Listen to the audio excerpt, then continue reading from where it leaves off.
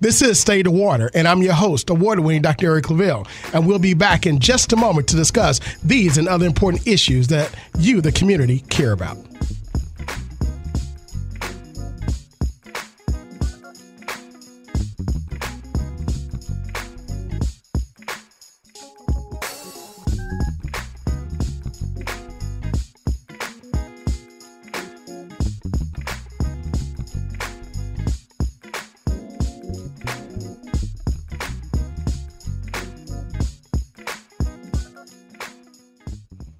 All right, welcome back to Stay the Water. I'm your host, award-winning Dr. Eric Claville, and we thank you so much for joining us on this Sunday afternoon. Well, as always, we've got a lot to talk about. You know, Joe Biden now is president of the United States. The inauguration is over, and what a wonderful inauguration it was, especially with Amanda Gordon. We provided, analysis during the inauguration live here in the studio, with our millennials, with myself, with our radio personalities. And again, we saw that peaceful transfer of power, which is something that we cannot take for granted. But we've got now on the horizon an impeachment trial coming up for now former President Donald J. Trump. And we're going to delve into the executive orders in the first 100 days here of President Joe Biden and what he's laying out for America. But before we do so, we've got a special guest who's not a stranger to Norfolk State University, not a stranger to WNSB and Stay the Water. We got Mr. Joe Brooks, who is the Director for Equity and Advancement for the UnitedWay of Southampton Roads, here to tell us about an event that they have coming up. Mr. Brooks, so glad to have you today. Happy New Year. And Happy New Year to you and your listening audience. Dr. Claville, it is a joy once again to be on your show. Again, when I say that you're a friend to Stay the Water and also WNSB and NSU, we were just talking earlier, and you've been in this position of Director for Equity and Advancement for a short time, but you've done so much. And everything that you've done, just about, you've included Norfolk State University in those efforts. Well, absolutely. Norfolk State University is an anchor tenant in the community, so they absolutely have to be leveraged to be able for us to deliver our message to the community. True partnerships, that's the only way that we can grow together, we can move forward together, and we can build together. And UnitedWay of Southampton Roads and the work that you're doing there, and we're collaborating with you, is a great example of that. And we've got an example of collaboration coming up with the program that you have. Tell us a little bit about what you have coming up on this week. Yeah, so our African American Leadership Society, which I lead for the UnitedWay, has created a panel series on building equity in the Black community. Our first event was on November 16th, which we promoted on your show, which was a faith-based perspective on equity, included leaders from the faith-based community here in Hampton Roads.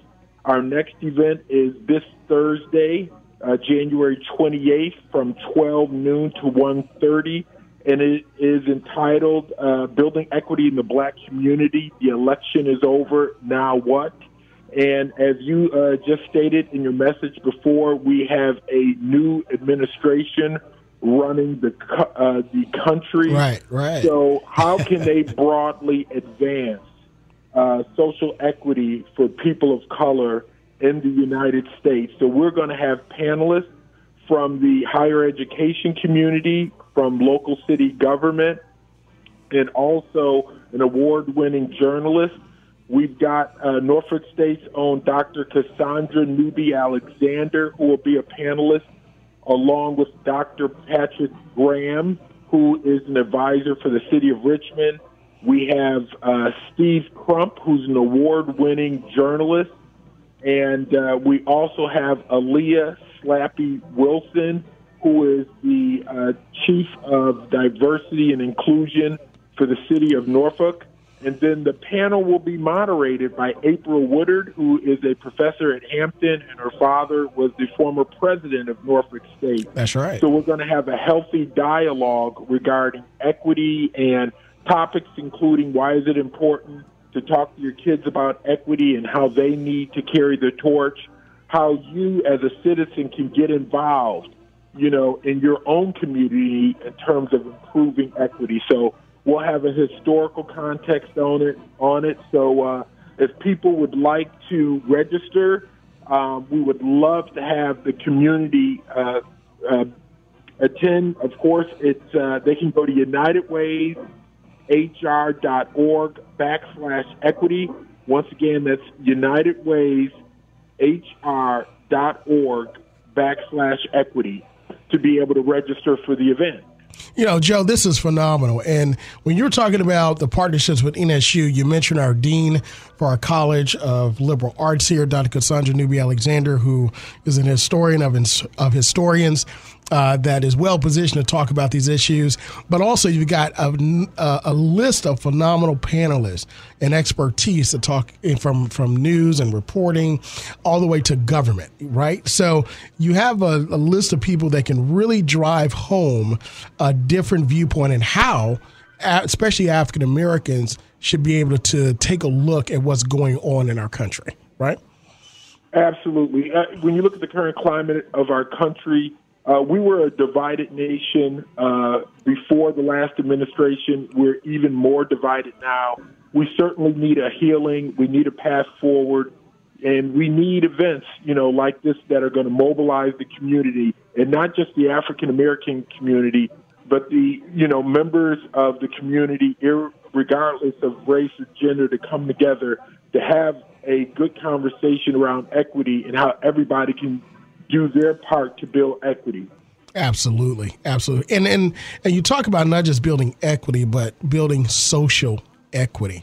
And that's extremely important because social equity actually intersects every aspect of our lives, whether it's education, whether it's economic, whether it's civil rights, it's social equity. And if we don't invest in social equity, then everything else pretty much fails. Absolutely. Now tell us a little bit about the work that the African American Leadership Society is doing that you actually lead at United Way of Southampton Roads. Yeah, we're a membership organization comprised of over 500 individuals that are passionate about uplifting under-resourced communities. We recently had a food drive, which we partnered with Mission United. That's the United Way's arm for helping veterans. We were able to feed over 400 families during the holidays. That's certainly, one example. Wow, that's huge. We also provide help at the Eastern Virginia Food Bank. And we're also creating initiatives like our panel discussions to have very open, honest, and transparent conversations regarding social equity, regarding the negative impacts of racism, but more importantly, how can we bring all different communities together, to help, build a path forward. So we also work with our private sector partners like Centera Hospital, Geico, and Town Bank to be able to recruit members, but also not only recruit them for their contributions, that go to the African American Leadership Society and United Way, but also looking for their active voice, their volunteerism to be able to help communities in need. Absolutely. And that's just a few things that you do. So, again, to be a part of what the United Way of Southampton Roads African American Leadership Council is doing, you say it's a membership organization. Who's able to join? Anybody can join. So you don't have to be a person of color, to join. Anybody can join, the organization. We certainly need, our allies to be able to build effective coalitions, for our mission moving forward. So we certainly invite anyone to be able to join us. Absolutely. And if they want to join, where can they find the application? Where can they find more information about the African American Leadership Council? Okay, they can go to that same website that I provided, UnitedWaysHR.org/equity, and that'll provide not only information to register for the event, but they can also find information to join the African American Leadership Society. But there's also a direct site for that, which is UnitedWayHR.org/AALS. That's UnitedWayHR.org/AALS. But we would love to have, students, faculty join us for this conversation on Thursday, the 28th, beginning at 12 noon. And not to only be able to listen, but to ask questions and really, identify ways that they can get involved in their own community as we start a new year in 2021. Yes. And let this be a year of active participation and strategic activism to be able to transform, your community here in the new year. I think that's extremely important that you mention action. We just celebrated the birth and the life and the works of one of our selfless heroes in America and really in the world, Reverend Dr. Martin Luther King. And that's been designated as a day of action, to get out, to put your hands to help your fellow man and society in order to improve your community and the world. And what you just described and you've actually encouraged everyone to do on this Thursday is just that. So carry on that legacy of action, carry on that legacy of uplifting your community, carrying on that legacy of ensuring that equity across our communities continues to be a dream realized. So if you guys want to join, again, join at UnitedWays, that's with an S, hr.org/equity. That's UnitedWays with an S, hr.org/equity. And you can register for that on the website. It is free to register. It doesn't cost you a dime, but what you will get out of it will be just monumental. And really, you can't put a dollar amount on what you're going to get out of this. Again, the election is over now. This Thursday, January 28th at 12 noon. You can do it during your lunch break. And we have April Woodard, who is the daughter of the former president, President Wilson, here at Norfolk State University, and our very own Dr. Cassandra Newby-Alexander, who is the current dean of our College of Liberal Arts, and just a panel of guests that Mr. Brooks and the United Way have assembled to really, really make an impact here and give us something to think about. So in closing remarks, thank you so much, Mr. Brooks. Is there anything else you'd like to say to our listeners? Well, listen, this is our kickoff. Our event this Thursday is our kickoff to Black History Month that begins in February. But listen, don't let Black History Month begin in 1 month. We need to continue to have that spirit of strategic activism and getting involved, volunteering, throughout the year, every single month. So I welcome, your audience to join us on Thursday, but more importantly, to get involved. Thank you so much, Dr. Claville. Absolutely. Absolutely. We look forward to joining you. That's Mr. Joe Brooks, the Director of Equity and Advancement for the United Way of Southampton Roads. We'll see you on Thursday. Okay. Enjoy. Thank you. All right. God bless.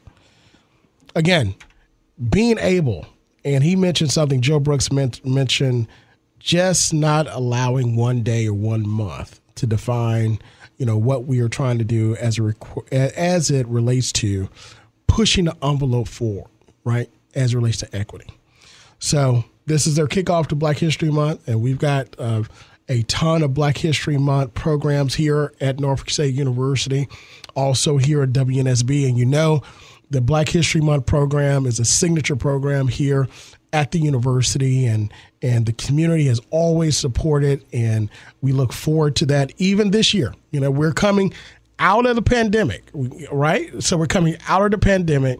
We're still going to be adhering to the CDC and health requirements to ensure that we're all healthy, we're all safe, so we can enjoy even more of these Black History Month programs and opportunities in order to learn a little bit more about our rich history in this country, right? Because this is our country. This is our country. We built it with our blood, sweat, tears, our labor, and we are building a new society here where everyone is recognized for their abilities and not demonized, for what someone thinks that we should or should not be.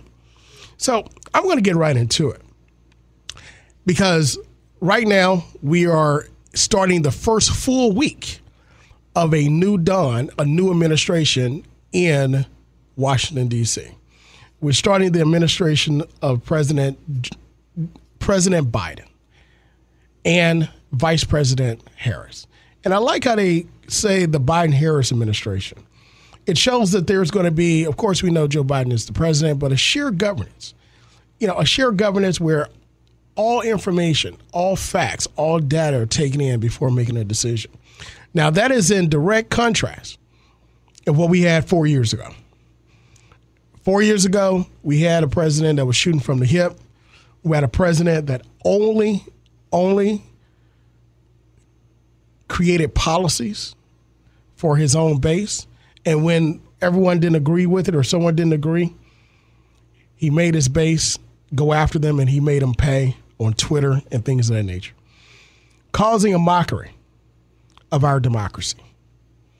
But it's a new day. It's a new dawn. And we're going to talk about those actions and what should happen to our former president because of those actions, both in the second half hour.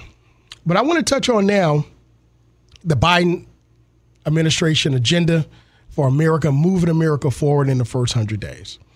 And I want to hear from you, the callers, because this show is about understanding what you believe our country should be doing, our state should be doing, our city should be doing.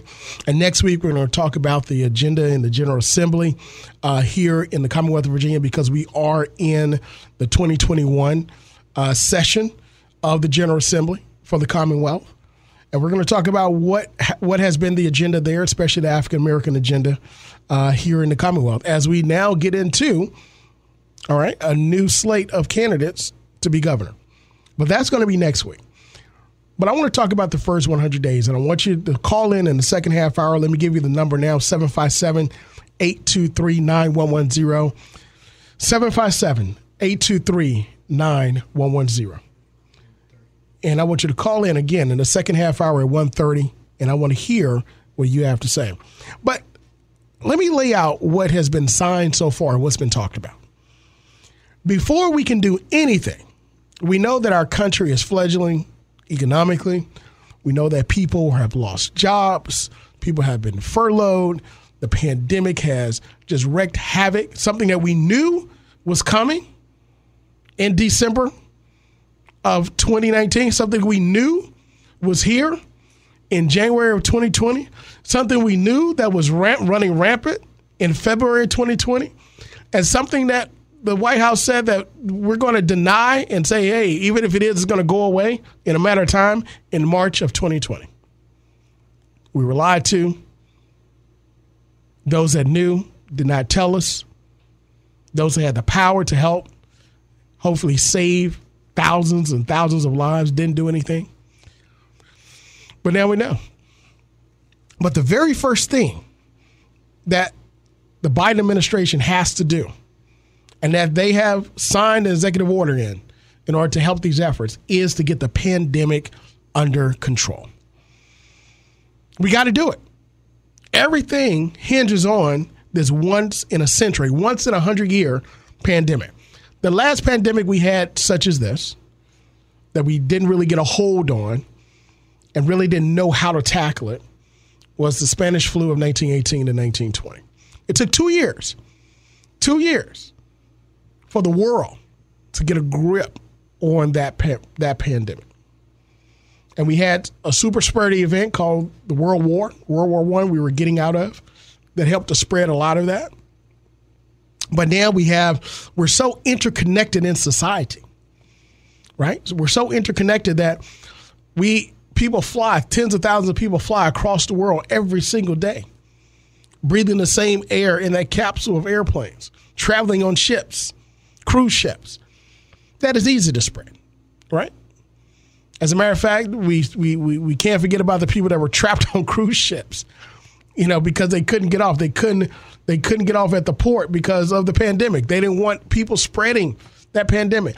That pandemic, the COVID-19, has taken out so many people in a short period of time. And the people that it hasn't taken out, they're suffering now from long-lasting, what they call long haulers, right? So we're still learning about this disease. We're still learning about this virus. But we could have done a lot more if we had leadership in the White House that would have listened to science and data and experts, but we didn't. So what President Biden, he has an aggressive agenda that he wants 100 million vaccines in 100 days. 100 million vaccines in 100 days. Now, we've had a discussion on this particular show, and there were others that talked about the safety of the vaccines and whether we should get the vaccine or not. And as African Americans, we know, right, that the medical community has not been as honest to us in the past. You know, what comes to mind is the Tuskegee experiment. What also comes to mind is the forced sterilization project in the Mississippi Delta that Fannie Lou Hamer was a part of, and many, many others. And the lack of pharmacies and drugs and healthcare in our communities, even to this day. And the pandemic has shown that. So we understand the distrust. But we have people who are now trying to jump the lines to get this vaccine, the Pfizer vaccine, the Moderna vaccine, and there's another vaccine, I think, by BioNTech. But we know that we trust the science, and we know that science isn't perfect.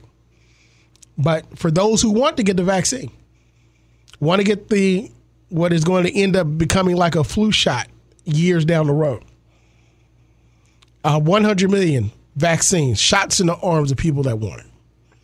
In addition to that, now, let me go back to that. They also found that in rolling out the vaccines, former President Trump touted a plan that everything was so successful in Operation Warp Speed and the rolling out of this vaccine, but they found there was no plan. They just got the vaccines and gave it to the states and said, hey, you do it. And every state is now trying to find out who do they give the vaccines to. Do they give it to people in nursing homes? Do they give it to first responders? Do they give it to children? Who do we give it to? First, what is that line? And do we give one dose or do we give 2 doses? There was no guidance from the federal government on that. Again, another failure, epic failure of many as it relates to policy and the health of the country as a whole of the past administration. So President Biden is trying to remedy that. Not only 100 vaccines, 100 shots in arms, 100 million Americans that want it, and a rollout plan, but also a national mask mandate in theory. So basically, if you are a federal employee, if you work in a federal building, if you're a federal contractor, anything that the federal government controls and you're employed by, when you enter into buildings, you have to wear a mask.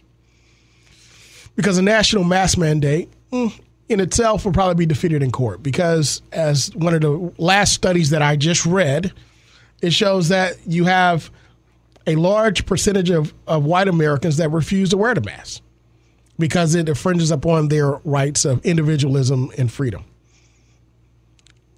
It's just a mask. It's just a mask. Okay? That's all it is. You have the freedom to do a lot of things. Just wear the mask. But he's given a challenge, a mask challenge, okay, to Americans and to cities and municipalities to say, hey, create a mask challenge in your own state. Create a mask challenge amongst your own in the city, municipalities. Create a 100-day mask challenge in your social groups, in your churches, in your sports leagues. Just wear a mask. Because we have found that wearing a mask helps to curb COVID-19, especially in African-American communities where our communities are knit tight in both in our culture, our life experiences, but also in our living quarters. You know, a lot of times in African-American communities, we have multiple generations living in the home. You have the grandmother or grandfather where you have the child that's living there, and in the same house, you maybe have the grandchildren that are there. This is something that's not new to our culture. You know, so wearing a mask will help to keep down the spread of the virus, especially when you come in contact with people who are not in your family. The second thing that he's signing is an executive order on immigration and visas. In other words, he's creating an opportunity for citizenship through what's called the DACA program. We remember talks about that. People that were brought to this country as children, and they've grown up in this country. They've been educated in this country. Some have gotten college degrees. Some are actually working now. But they lack the citizenship, the paperwork. So there's an opportunity for them to become citizens. So he's turning that around. And also the ban on African countries and Muslim countries. And we know the words of the former president that talked about that badmouth African countries, black nations, and the like. And let's not even forget that there was a ban. Well, there was a procedure in to deport people who were here from Liberia back to Liberia. And the history of Liberia and African Americans and the Marcus Garvey movement and free blacks and Liberia being a nation created by America for free blacks to go, for African Americans to go back to Africa and live, is a deep connection, right?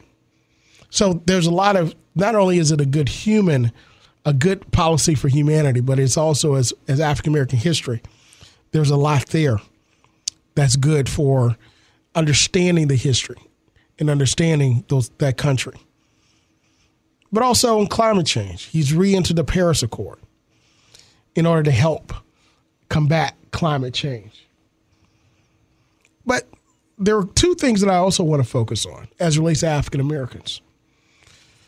First is racial equality and also the economy. Racial equality and the economy, and going also back and also government accountability. But let's take a look at this executive order on racial equality.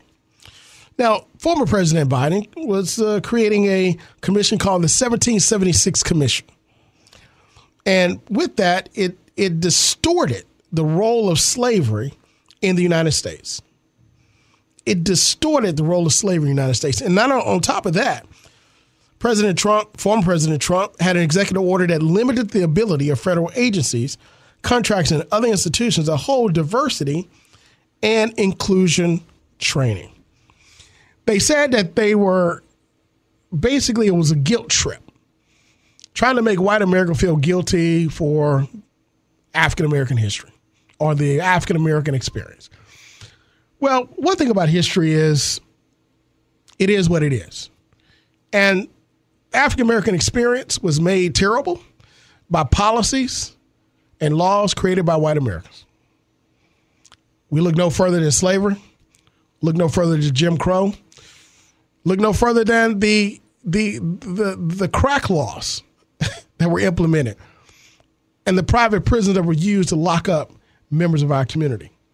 You know, if you're guilty about that, it is what it is. But it helps us to understand the state of our country and the experience of African Americans here in our country. Not to feel guilty, but to create better policies in order to help African Americans and others in our communities have a hand up as opposed to a hand out and a hand continue to press down on the upward mobility of African Americans. In other words, you can't know how to help until you've learned how you've hurt. And then the fact that a commission to distort the role of slavery in America. You know, this is trouble. So now you create an entire commission to distort history as opposed and eliminated classes to teach it. Again, very disturbing. But also, President Biden has put a hold on evictions through a moratorium. And in addition to that, he's extending student loan repayments. That is huge. That is huge. That is huge. But does it go far enough for African Americans? We want to hear from you coming up in our second half hour. In our second half hour, we're also going to talk about the incoming Senate trial as it relates to the conviction, well, possible conviction of former President Donald Trump. So we're going to see what happens. Do we have the courage enough to actually do it?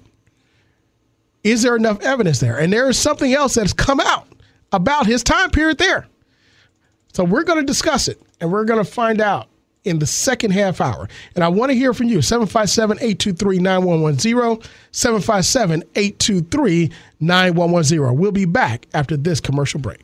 Catch the full court excitement of MEAC basketball today at Echoes Hall. The NSU Spartan women take on North Carolina Central today at 2 p.m. And you can catch all the action live right here on Blazing Hot 91. Blazing Hot 91 is the home of NSU Spartan basketball. The NSU Spartan women versus North Carolina Central today at 2 p.m. right here on Blazing Hot 91. Behold the green and gold. Blazing Hot 91. Your Blazing Hot music spot. I'm DJ INC from the Top Rope. I'm Cheryl Wilkerson. Make sure you wake up with us. Monday through Friday. 6 a.m. to 10 a.m. With the Blazing Hot Morning Show. I'll tell you why every day's a holiday. I've got your entertainment and your news. And we've got the legendary DJ Heart Attack. With the Blazing Hot Morning Shower Mix. And live on-the-spot weather and traffic updates. So go ahead, start your day with us. Monday through Friday. 6 a.m. to 10 a.m. With the Blazing Hot Morning Show. Right here. On Blazing Hot 91. Blazing Hot 91 supports the Hampton Roads community.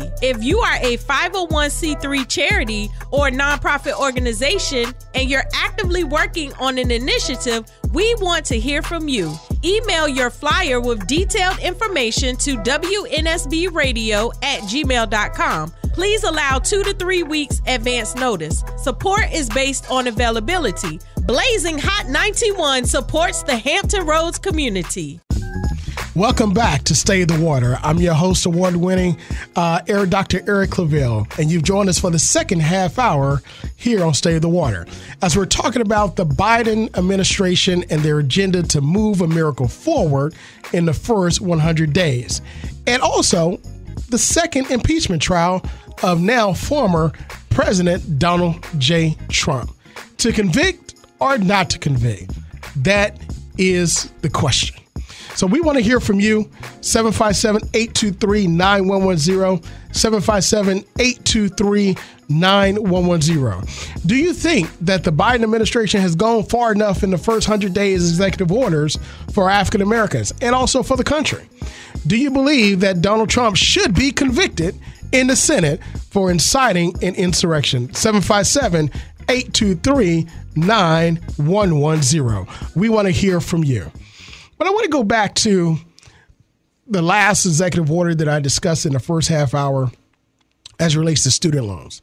Now, with student loans, we know that we have 1.4, about to be $1.7 trillion in student loans for students across the country. And we know that the pandemic not only impacted universities and students, but it also impacted the opportunity for individuals who were graduating to go out into the job market to get jobs because there weren't none.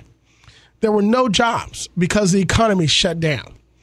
So now you have a lot of students who were in peril. Now, we have student loan forbearance that was given under the Trump administration through the Department of Education that helped a lot of students. And it's been extended under the Biden administration until October 1st of 2021. So if you have student loans, right now is 0 interest, and you don't have to make a payment until October of 2021. But if you make a payment, it will go directly to taking off the burden that you have, and there'll be no interest added until on that balance for the next 10 months. So we have some reprieve there. But we're also looking at student loan forgiveness. Should the Biden administration forgive student loans? Some say 10,000, some say 50. Some say all of it. Because at the end of the day, Main Street, if Main Street isn't helped, then America itself can't really move forward. I mean, we bail out the banks every single time. We bail out corporate America every single time. We give a $1 trillion tax break to the top 3% in the first year of the Trump administration. Under the Bush administration, we also gave a tax cut to the top 3%. And those are permanent. Keep in mind, the tax cuts that everybody else got, they actually come back, they actually sunset in 5 to 7 years. So they're not permanent. So does that help? Should African American students who rely upon student loans more so have more relief? Well, it's a start. Forbearance, and also student loan forgiveness. We'll see where those numbers are. But we're going to need both in order to jumpstart the economy. And also, again, we have to get the pandemic under control. So does it go far enough? We want to hear from you, 757-823-9110. But I want to deal with this latest trial for the conviction and the impeachment of former President Donald J. Trump. Okay, so let's take a look at this. First of all, we have a former president that's been impeached twice, and should have been really kicked out of office after the Mueller report. After everyone that was going to jail, which he did pardon quite a few of those guys that went to jail, that lied on his behalf and with their connections to Russia. But that didn't happen. In the first impeachment, he actually tried to bribe the leader of a country, of Ukraine, to create an investigation, a bogus investigation against who he thought was the candidate that could beat him, which did, Joe Biden, and against his son. And if he didn't, he was going to withhold $400 million in military aid. Unbelievable. But we have a caller. Caller, you're on Stay the Water. Give us your name and where you're calling from. Roniqua, and I'm from Portsmouth, Virginia. Thank you so much for joining us here on Stay the Water. What's on your mind? So in regards to the student loan situation, you asked, was it enough, especially for the black community? Yes. Honestly, no, I don't think it's enough. I do think it's necessary for us to address the crisis, the student loan crisis that we do have in America, because it is a crisis. Yes. I'm a student myself, so I know firsthand, what it is to have these loans and not be able to pay them back. But in terms of what Biden has done already, I think it's a great start. But I don't think it's going to fix any problem, because we still have the schools charging people. So it doesn't it makes things better, but at the same time, it's still going to happen because the schools are still, overcharging. I think college is too expensive in this country. Now, do you believe that student loans, now there is a forbearance, so you don't have to pay. There's no interest being charged until the 1st of October, which basically, if you have student loans, and that's federal, we're not talking private, student loans, you haven't had to pay anything or been charged any interest, I think from March of 2020 of last year. So that gives you some reprieve. But I'll ask you this question. Do you think student loans should be forgiven across the board? Or do you think $10,000 or $50,000 is enough? I think it should be most likely like a case-by-case situation. I think maybe it should be income-based system. I don't really know too much about, finances and the economy, so I can't really delve into, the specifics about what a program for student loan forgiveness looks like for me.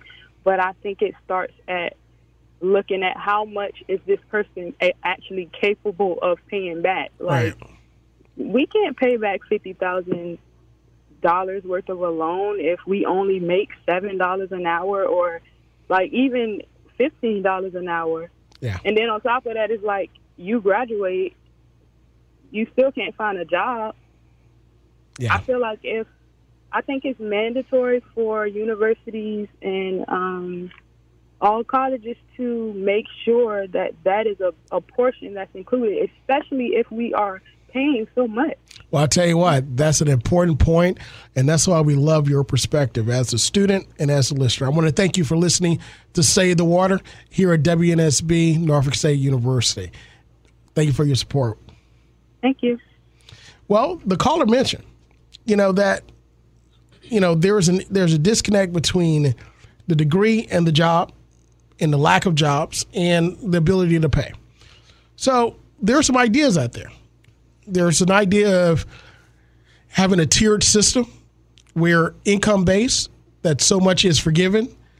There's also a tiered system where I believe if you pay your student loans on time for 10 years, the rest should be forgiven.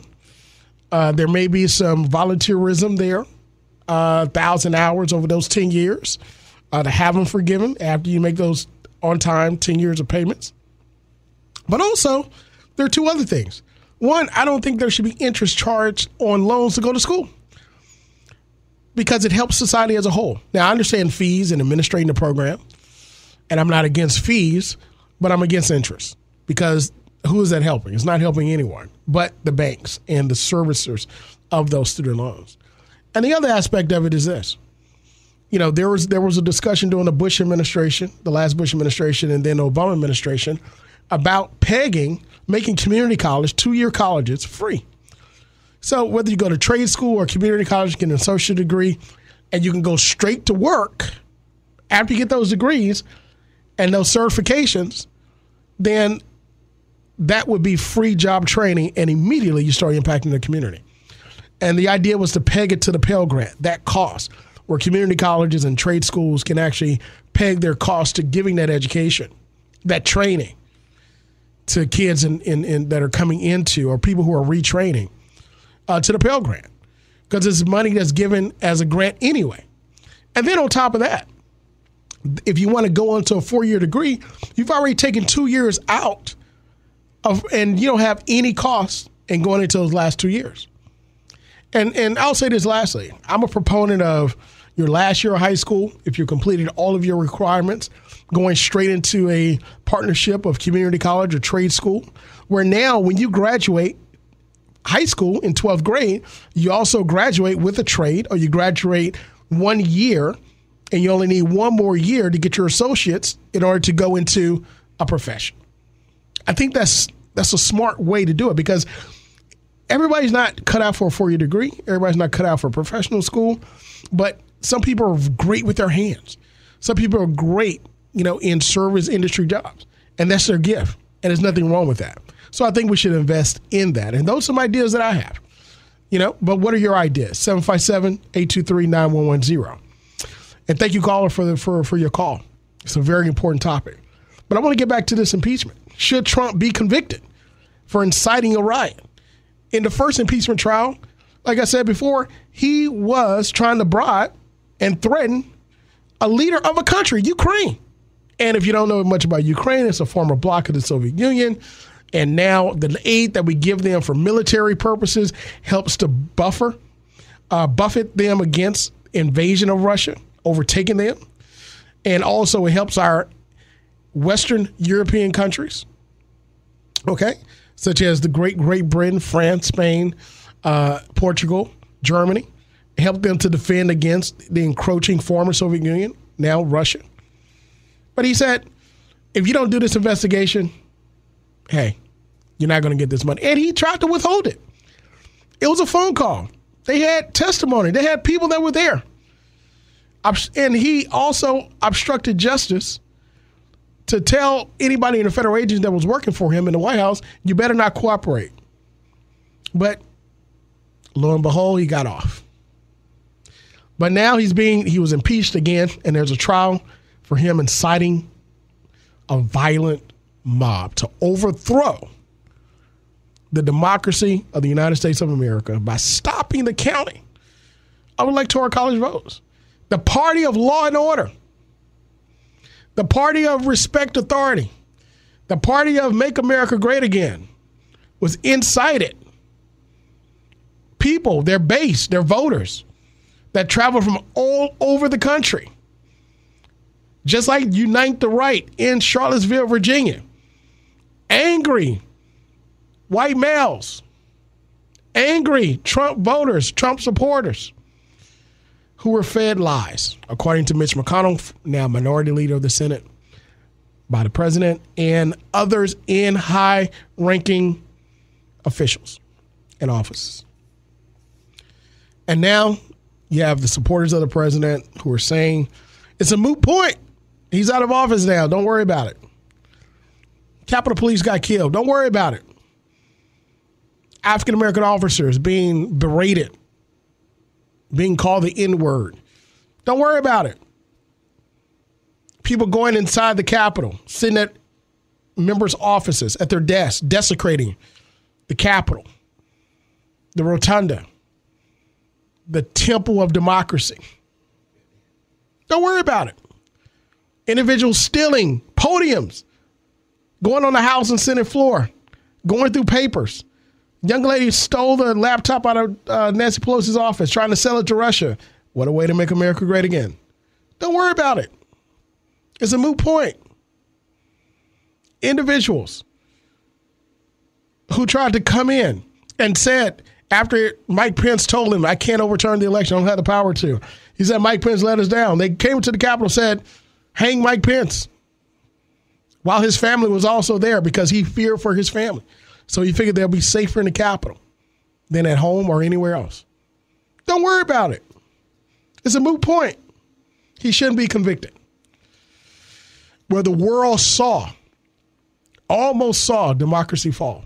Where the Capitol Police actually called 6 times, but were rebuffed 6 times by the Department of Defense, asking for resources, asking for the National Guard to be released to help. But Mike Flynn's brother, Lieutenant General Flynn, was actually in on the meeting that said no. Don't send them. Mike Flynn, who was also convicted of lying to the U.S. Attorney's Office, the Mueller investigation with his connections to Russia. He said, don't worry about it. When Steny Hoyer called Maryland and the governor of Maryland saying, send the Maryland National Guard, DOD said, don't send them. Stand down. Don't worry about it. It's a moot point. And now we know. As the investigation continues to roll, New York Times just reported on yesterday, and it should be a hit story coming out on Monday, that a congressman, actually Pennsylvania congressman, former general, brigadier general of a National Guard unit, actually introduced and helped introduce a lower-level U.S. DOJ, Department of Justice attorney, to Trump to help intimidate Georgia and overturn the Georgia election by ousting the acting attorney general, the acting U.S. attorney general at the time, which is Rosen. All this is coming out through this investigation. But you have members that say, don't worry about it. It's a moot point. Is it a moot point? Can we truly move forward? Can we truly have justice without accountability? Can we truly have reconciliation without a truth moment? Can we truly have bipartisanship if we don't identify why we were separated in the first place? What do you think? What do you think? Are we at a crossroads in our country where 71 plus million people voted for former President Trump that still believe, as people are still believe in his policy, as people are getting that 3 a.m. knock on their door by FBI agents because they were in the Capitol. They were there going against Capitol Police. They were there stealing. They were there in a place where they should not have been. People are getting arrested. People are getting indicted. And these are federal charges. Okay? These are federal charges. Are we at a crossroads? What type of accountability do we need? 757-823-9110. 757-823-9110. We want to hear from you. Does the Biden administration, does the foundation of executive orders in the first 100 days, does it help to move America forward? Is it enough? And more specifically, is it enough for Black America? We had a call about student loans, and the caller mentioned it was a student loan crisis. What are your thoughts? And what are your thoughts about the upcoming Senate trial? And it's going to start February 8th, by the way, February 8th. They said that the president needed some time to prepare. What are your thoughts on this? And we're going to start to take calls on this in just a moment. So if you're in queue, hold on. We're going to get you on air in just a moment. But I want to go back over this point, that this rabbit hole of what happened goes a lot deeper. I just mentioned New York Times reported Pennsylvania lawmaker played a key role in Trump's plot to oust the acting attorney general, in undermining how the president was willing to, in being involved in how far the former president was willing to go to overturn the election. And Democratic lawmakers have begun calling for investigations in these efforts. Come on. I can't make this up. I can't make this up. And I believe that even as we get to more and more investigations here, we're going to see more people involved, more people that turned a blind eye, more people that are having regrets now. Regrets as opposed to not having courage in the very beginning. And listen, I'm not taking anything away from people who were in position that could have spoken up but didn't, because you don't know what you're going to do when you're in a moment, when you're in a moment of crisis or hard decisions, because you got to count up the costs. You got to count up the costs. But when it comes to lives, when it comes to our country, when it comes to ensuring that justice prevails and not a criminal acts, we all have a duty. We all have a duty. But again, you really can't judge a person, a man or woman, until you walk a mile in their shoes.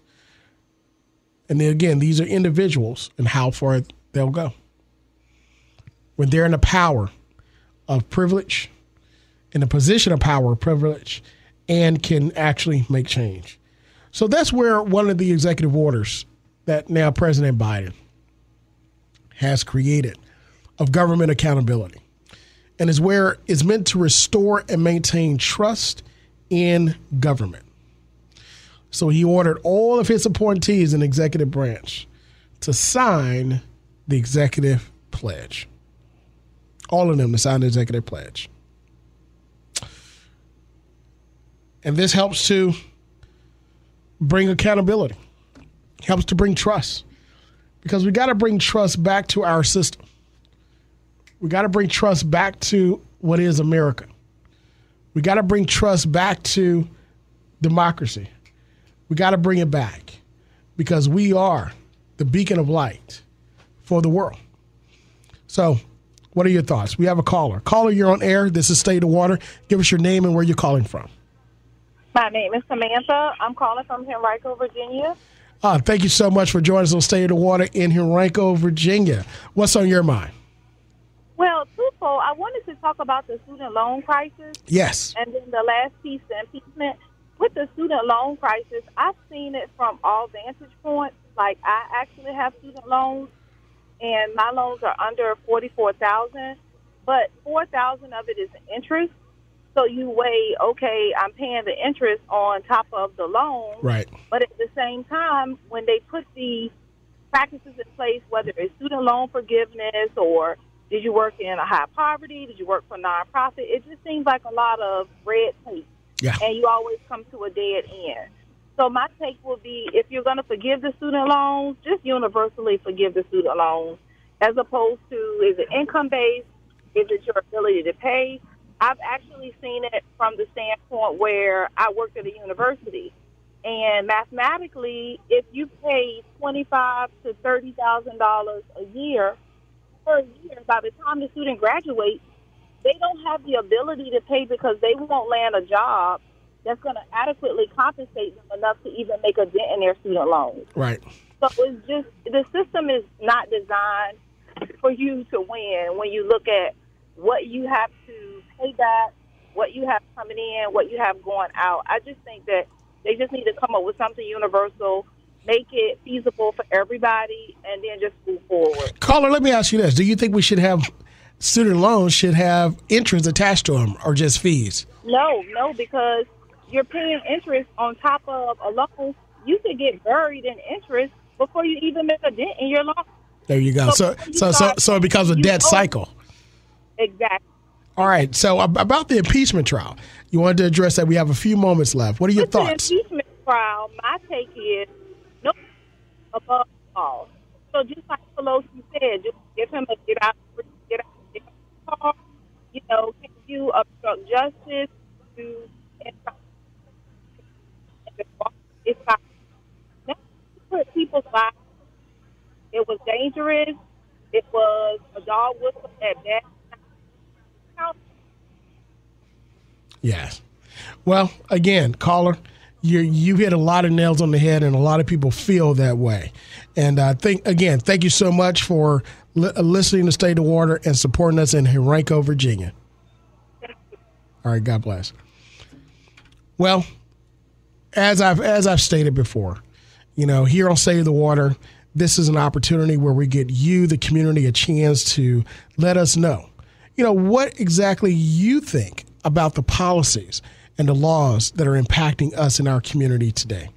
And it gives you an opportunity to also give solutions to these problems. And we're listening, the community's listening, and our policymakers are listening.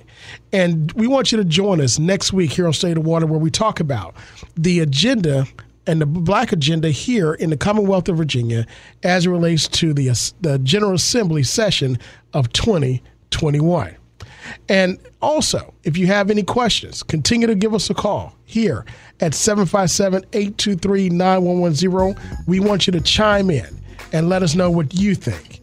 And again, it's been a joy working with you and being a part of State of Water here at WNSB.